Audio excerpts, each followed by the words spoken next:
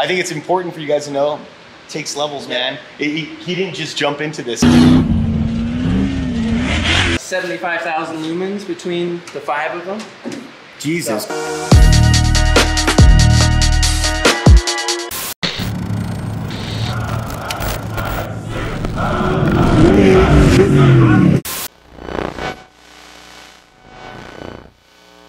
What's up, guys? So we just launched a mystery tee.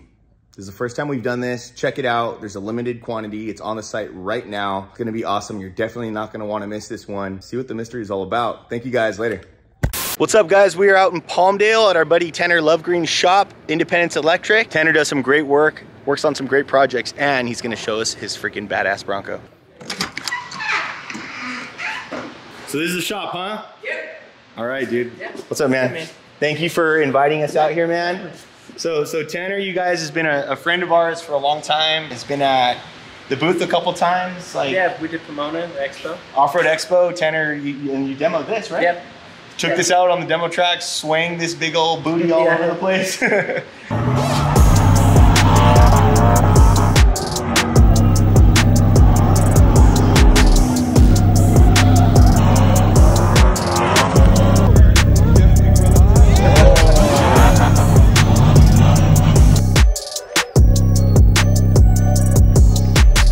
Before we hop into this beautiful beast, I'm sure you guys are gonna have a lot of questions. Why is it so long? Why does it work so well? Why is it so awesome? That's what she said. But first, I kind of wanted to talk to you guys about Independence Electric. Tanner, tell us about it, man. What is Independence Electric? So it's mostly off-road. I mean, sometimes we do get some boats and things like that. We definitely don't work on your 2010 Honda Civic for your electrical issue. You know, we kind of do more mil-spec wiring, all wrapped in heat. Radium heat shrink and things like that. So you guys are doing like jobs for people from the ground up jobs, problem solving, all that kind of stuff? Yep. Yeah, we'll do them from scratch. You know, I get a lot of trucks that come in, just chassis and motor, and we do the motor harness if it has any trans electrical it needs done, and then all the other electronics that's in the truck. So these guys will basically get like a rolling chassis in here pretty much, right? You guys have done those kinds of things? Yeah, definitely. What trucks have you guys worked on that we might know? I mean, some that you might know, definitely All-American Senders. I'm coming in hot. That one's actually coming back. We're doing a little updating, kind of changing some things, because there's a lot of different levels that you can do things, a lot of different parts that you can put on. So yeah, and it could get... Oh, you can go crazy. Yeah, it's crazy. I mean, you hear some wiring jobs up in like $50,000 range. Yeah, if you get Motec. And all that crazy stuff. Yeah. But there's some other ones that are like more friendly for like the weekend off-roader kind of guy too, right? Yeah, no, I've wired like, for example, like a Bear, you know, it was a Toyota pickup from scratch. You know, there was no wiring on it when it came here, and it left for, you know, $5,000, and then I've done $25,000. Yeah. You know, so it's all honestly as crazy as the customer allows it. You know, my level of work and quality doesn't change from those prices. It's the parts that you choose change that price from. We love to hear that. Look at that, you guys. Tanner's one of our boys, man. He's been part of what we've been doing for a long time. If you guys are serious about getting some really good quality work done, please hit these guys up. I know you guys got to schedule in advance, so plan it, connect with them if you guys are serious. If you guys are having them like do a fan, probably not a good idea. No hate on the little projects, but you know. True. Tell us about this thing, man. So what make, year, model, all that? 1995. It was super clean, Eddie Bauer, really nice. Back when Broncos were like $1,000 stock, you know. Now they're like 5 times that price. I took my wife to prom in it. You took her to prom? Took her to prom. So I've had it a long time. It's 10-ish years now. And then it's been through a lot of different stages, you know. Definitely a kid just kind of balling on a budget like everyone. How can I make the most epic rap video ever without spending any money? First thing I did was cage it. Solar Motorsports did the front end for me. Cage got done at a local fab shop, and then Bobby did the whole front end on it. And then I ran it front end with the stock rear forever. So that was, you know, just building in. How was that? I mean, like, you know, there's a lot of people that jump into bigger builds, but I think it's important for you guys to know, it takes levels, man. He didn't just jump into this. Sometimes we see funny comments, we're like, oh man, you guys only show rich guys. Yeah. Yeah, Dude, you guys have no idea. I have $30,000 in credit card debt. 10 years. 10 years and every penny. It's crazy. You know? So, That- still every penny. Exactly, So- you guys, it takes steps and stages. You started off with the solo kit, local shop helped build the cage. This is his high school truck. And I mean, and look at it now. Back there, you know, sweet wheel spacers. Hell yeah. So it just kind of, you know, I got leaf springs on it, and then eventually kept breaking rear ends, and then you get a full floater, and then, you know, you end up here eventually. Little by little. Yep.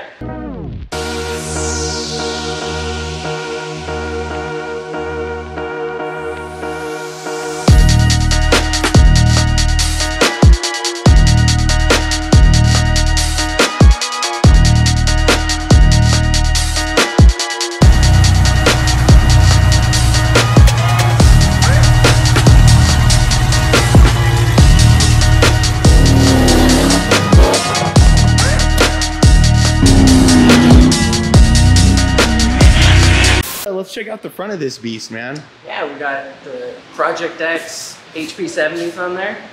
So Ooh, these things are looking nice, man. Heck yeah. 75,000 lumens between the 5 of them. Jesus So, Christ. Yeah.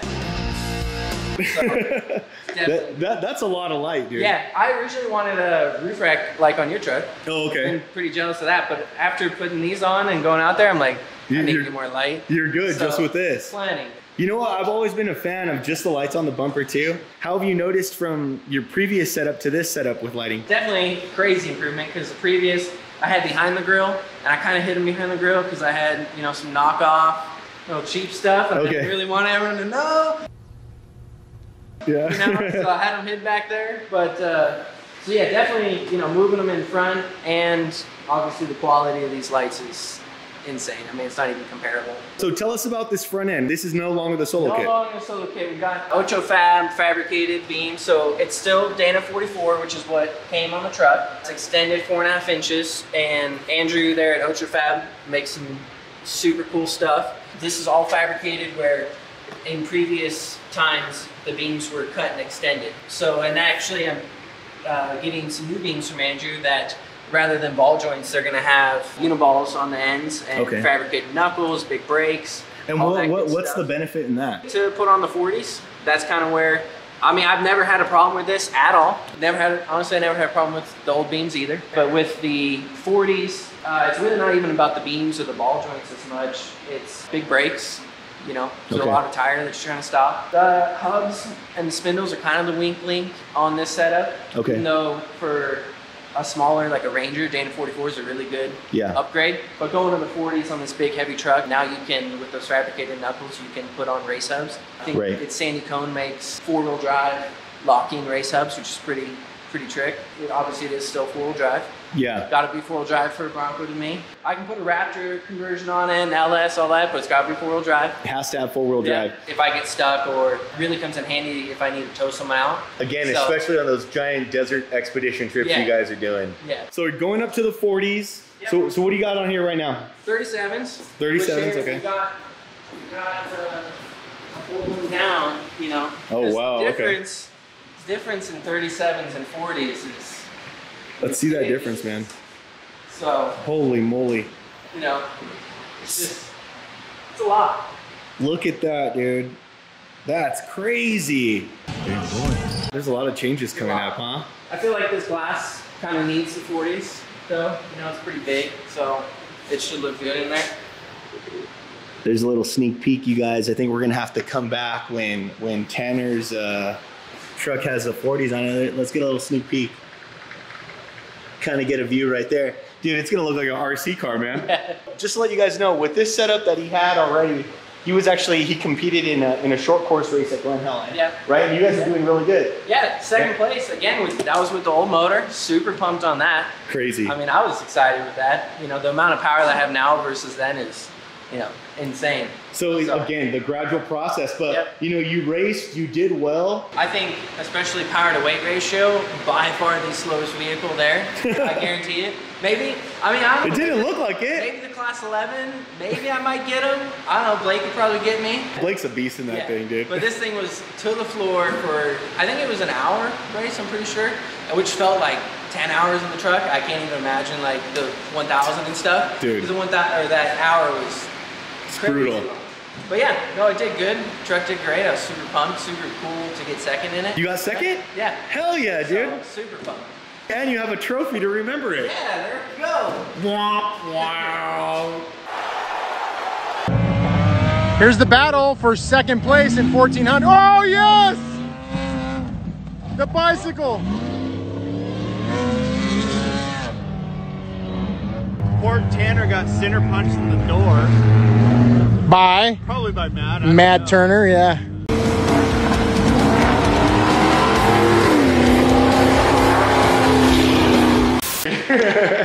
Now it's funny. Yeah, now it's funny.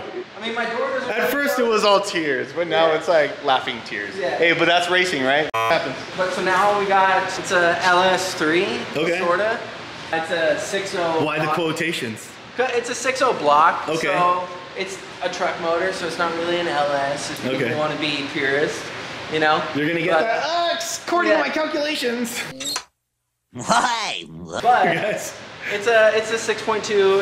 It runs Michael Cox and Dylan got this together for me. Yeah, hey, those are the guys that built my motor. Yeah. High five. Did we just become best friends? Yep. How's it holding up though, for real? Because I don't want this blowing up on me, bro. No, I think Seriously, I think we're I'm about just kidding. at a year Just kidding, guys. now. It's been solid. I push on it all the time. I never even look at any temps, anything like that. It goes. Dude, you know how reassuring that is, guys? Yeah. So those guys that he's talking about, Michael Cox from the factory, again, working on that name. Yeah. And my buddy Dylan is gonna be helping us with the Ranger build series. Built this motor, and to hear that it's been running strong for a year, and the way that Michael Cox beats the absolute piss out of his motors, Yeah. I'm excited, guys. I can't wait. So LS3, Yeah, LS3, bone stock, like whole LS3 rotating assembly, LS3 heads, LS3 intake, LS3 water pump. You know, nothing fancy on it.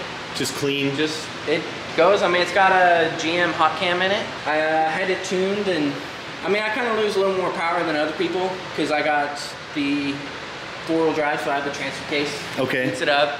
I have a 10-inch third member from Evan Weller, and I'm told that loses a little more power than a 9-inch, so everything just kind of eats it away. So I put down a whole 333, which doesn't sound No, that's crazy. a lot, dude. But I mean, I had 170 before, so, you know, double. Practically So, double, dude. You know, Oh my god. and it feels like a trophy truck to me. Yeah. Like, I don't want to You're drive. like, I'm good, I'm man. good. Yeah. Don't let me drive someone else's truck faster, because then I'll be bummed. But to me, it's a lot. So I see you running the swayways, huh? Yeah. Right so, on, dude. Obviously, Heck you yeah. know, like I was saying, this truck's got started a long time ago, and at that Yeah. time, Swayaway was, you know, Still pretty around. relevant. Yeah, yeah. And shock package might be a little smaller than most, especially for the weight. They're just 2.5 and Okay. a 2.5 bump. Have these things been tuned by anybody, or is it just you guys? Just my group chat. You know, Okay, got it. Mark, you know, all of our guys just kind of, like, I pulled them off. You know, had I taken them to someone, they would have probably nailed it in the first or second try, you know? Okay. And we've taken these things off 10 times, different valving, different springs, you know? Okay. So we took a lot longer than everyone else would have, and I'm sure someone else pretty good probably, about it? Someone could have probably, I should say someone would definitely get it in better. Okay. But it does great. Hell so yeah. I'm pumped with it. That's great, dude. Well, you know, I love how much space you have up here. I love this Yeah. giant radiator Yeah. you got going on. That's why this thing's keeping cool. You got your trans And cool it's- over there. It all also this good has stuff. maybe a little more unique to pre-runners. A lot of like buggies and other older race cars used lead power steering, but not a lot of like new pre-runners use them. They kind of more into the track racing, like sprint cars, you know, all that kind of stuff. Yeah. But yeah, it's got lead power steering, ram assist on it, tucked in there. Their, you know, pump and the modified my gearbox and all that, and that was a crazy improvement to have the ram Nice. assist. Definitely. What glass is this? It's all Fireworks. Oh, okay, So, right on. I had showed up there, and they were gonna, we were just gonna do, at that time I had like a quarter top, you know, it was like all kind of cut when we did the Victorville deal. Oh, okay. So it just had like, I chopped the top like right here and didn't have bedside, so I was rocking this like kind of weird, you know, monster looking machine for a while. We got down there and they were like, how do you feel about Raptor glass? And I'm like, I think it's pretty cool. Yeah. You know? So we ended up just they took it down and This was the first mold. Now you can go purchase all of this. Really? But the mold got made off of it. So this is the original stretched. Yep. So we're gonna kind of get into that too, like one of the original stretch Broncos, right? I would say for the glass. For the glass. John Dominguez with the blue Bronco. Right. His truck, which both of our back halves got built by the same person. Okay. His truck was done before mine. He was out using it, and he's the reason why I got it done. I was bugging him, asking him all this stuff, because his truck works great, looks great. So yeah, this whole chassis is basically, you know, identical to his, you know, minor changes and things. I see some big old links on there. Yeah, we got the Quixotic 55-inch, I think Kevin's, right? Yeah, I think he has some race links that are TIG, and these are the MIG version. You know. And how's the MIG version? I mean, I don't even know how many years it's been now that it's linked, but there's definitely nothing wrong with them. They're holding up to all the abuse. Yeah. See, you guys don't need to get it TIG. Yeah. But dude, this works, man. Hell yeah. So, a whole MIG truck. Look at this. So Look at this got whole setup. Sway bar tucked up in there. Yeah. It's a 74 weld. Really like that. Seems to be kind of popular with people. Nice, man. So there hasn't been anything on the back half here that's really ever needed any attention. Just kind of painted up, and that's about it. And what rear end you guys got in here? Curry, full floater 9-inch. Okay. This setup was on the truck when it was leaf sprung. And then like I think I said earlier, it has the 10-inch third member from Evan Weller. Which is definitely the stronger. Yeah, I mean, I think with the weight of the truck, you know, I'm kind of forced into a couple of bigger upgrades like that. Then if you have like a Ranger or something, you know, you can kind of get away with not having to do that. Right. Like this is a cow. You need that big old 10-inch for sure. So for sure. Plus we do our big trips like we've been talking, and yeah, you don't want anything to fail. Upgrades that, you know, will get you there. And what's the shock package back here? 2.5 coilover, 2.5 bumps, 3.0 bypass. Right on. 3.2. Again, tuned 10 times by me and my friends. Right on. So one day I'll maybe get it tuned professionally, and I'm sure it'll work better, but it does good. Yeah, dude, looks like you got a lot of up travel too. Yeah. Well, so what are the travel numbers on this thing? Front is strapped at 19, and then the back is strapped at like 29, which if I wanted to, we could actually pull a little more because the Chevy motor and transmission is shorter, so you get a longer drive shaft out of it, where the Ford, which is what this was all set up with, Ford is longer. Okay. So the drive shaft's shorter, and you kind of got to strap it a little tighter, otherwise you get too much drive shaft plunge out of it. So now that I don't have that, if I really wanted to, I could let it out a little more, but... Dude, the 29, that's a lot. Yeah. Yeah, dude. But, you know. Heck yeah. I love this, all of this. Who built this thing, man? That was done when the back half was. Okay. So, and then it's got the Baja Designs RTL in there. Kind of tough in here, but we got the awesome 50-gallon fuel safe cell in there. Just a single spare. You get your filler, some extra fluids. You know, got the jack, little Solo Motorsports mount on there. And then in front of the tire, kind of hard to see from here, there's just a bunch of storage, which works out good for the trips. Perfect. You can shove, you know, tents, snacks, pillows, you know, all that good stuff in there. Nice. Beef jerky? Beef jerky. All the beef jerky. All the beef jerky, dude. Pretty simple back here, you know? Heck yeah, dude. I love that this is still functional, by the way. Yeah, you got that. You got the window, you know, works, all that good stuff. Dude. So, super simple in the back. This big old window. Was this... So what is this cover off of? Is this? So, no, it's a Bronco top. Okay. And then like on this Bronco, this will show you perfectly. So I cut it because this seams here, so it gave me like an even line, right? So I cut it at that line, and then that's like in Victorville when I was running, it was just cut here. And then what I did was I took another top and I cut it, you know, about here, and then I put it on the back. And if you look through from the inside, because I've never really finished it, you can see that line's the original top, and then this is the top that I graphed on, and I you know, just kind of put this plate in to fill it all, fiberglass the whole deal, so it's just two tops cut together. Dude, that is awesome. And it looks, again, it looks so damn like smooth, you know what I mean? I think it's kind of like a squint where you're just like, that Bronco looks cool, but what's different about it, you know what I mean? Yeah. Well, now I stared at my truck so long, and then I look at regular Broncos. I'm like, ah, it looks weird. It looks different because you're so used to this version. Yeah. Hell yeah, man. Very cool. You want to go over the inside of this thing? Yeah. All right, cool. Let's check it out. Dude, is that a windshield wiper I see? That works? Yeah. Look at that. Nice, man. So. That's a must, huh? Yeah. Yeah, definitely. Next couple upgrades. Seats. These have been in here for 10 years. Wow. So okay. They're seeing some abuse. I want to get some carpet in here, some AC. Okay. You know, I've been spending all my money on performance, and I'm ready to make it a little luxury. Keep it nice. You got, you know, would you look at big that? Holly dash. You got, you know, I have the iPad there. The passenger has the iPad for GPS and everything for our big trips. You know, you get your so sick windows on rockers here. You know. Look at that, you guys. That is freaking awesome. So again, Fiberworks dash, super nice. Super pumped on that.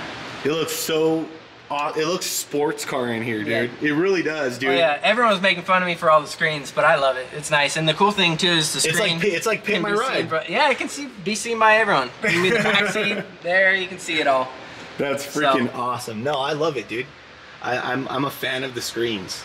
Yeah. And then it looks like you can get a third person super comfortable back here. Before it got linked, it was a 4-seater. So now with the shocks coming through, you kind of have to, you can either do like a bench or something, but it's kind of tight. So I just So new baby on the way. Yeah. So you might just have to figure something out. Maybe like a removable or a little 2-seater bench. Well, I think on John's Bronco, he actually had a bench at the back that was more like a kid's seat, so he could have his kids back there. So maybe I'll have to, you know, start going into that. Dad crew. Yeah.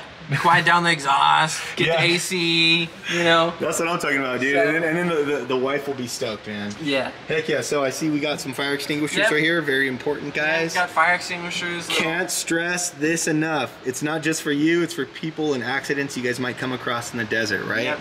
So really important. I love it in here, dude.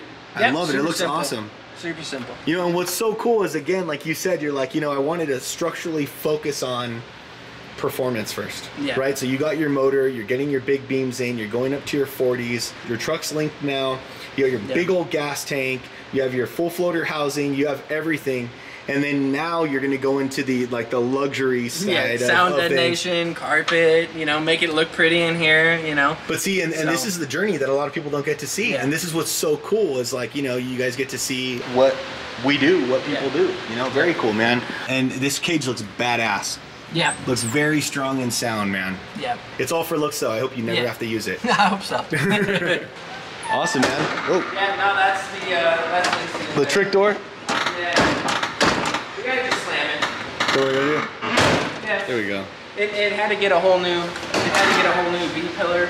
Luckily, I've got a parts Bronco on hand, so this all had to come out, and, you know. Right on, right on. Yeah, gotta get a little slam. Right on, man. Well, dude, thank you so much, man, for taking us through the shop. Yeah. Independence Electric, guys. Thank you guys for checking out this episode. Thank you, Project X, for supporting us. I'm super stoked on the way these things look, the way they perform. Can't wait to put them to use this next season. Dalton, silent dude in the back, holding it down the whole time. Dalton is now here pretty much full time over here at Independence Electric with Tanner. So again, guys, you guys have big projects coming up, or you guys want things done right and tight, this is a place to go for all your electrical needs, guys. They're up here in Palmdale, Antelope Valley. We'll definitely be seeing this thing. Any plans for the future, man? Before we sign off? For sure. Hell Track? Yeah. I mean, for the truck, we got the 40s, we got the Ocho Fat beams, we got new coolers, hoon handle in there. Okay. Maybe some more luxury things, carpet, AC, stuff like that. I mean, it's been doing good, so just gonna kind of keep it out there. Yeah. Keep going to other events and stuff. Yeah, just keep it together. It's kind of, you know. That's a great plan. I love it, dude. That's the way to do it. Yeah. And then as far as Independence Electric, just keep working, keep building trucks. I appreciate everyone who's been here and all the cool trucks we got to work on. So right on, man. Appreciate it. How long is your wait time right now for an opening? It changes. I mean, I feel like I'll go on like a week where like 20 people hit me up and I've got the next 8 months booked. Wow. And then for 6 months of that, no one messaged me, and then you hit me up and I'm ready next month. So it really just depends. I mean, I would say it's similar to fab stuff, you know. You definitely got to plan ahead. Don't expect that, you're going to get in a week, because it's not McDonald's. You're not going to drive up and just get it. There's not too many electrical guys out there, so. Yeah, there definitely isn't, you guys, and that's why, all of us have supported our boy in doing what he's doing, man. full time, right? Full time. Fully left the other full time. I think it's probably, you know, 5 a.m. to sometimes midnight, 7 days a week. Right so on. trying to get stuff done. Shout out to your wife, bro. Yes. For being supportive of you. She'll be in here. The TV's for her. Watching TV on the couch, you know, while I'm working. So. Sweep the shop for the baby, you know, to take off in the little walker. Yeah. Heck yeah, man. Well, again, thank you guys for checking out this episode. Super stoked for our boy Tanner. Catch this thing at Hell Track. Lots of cool stuff coming up. If you guys have any inquiries, you guys can hit him up directly. You guys can also hit up Project X right here. We'll throw the link in the bio of this episode. You guys can check out some of their other products they have offering for your truck and for your needs. We'll see you guys around. Thank you guys so much. Later.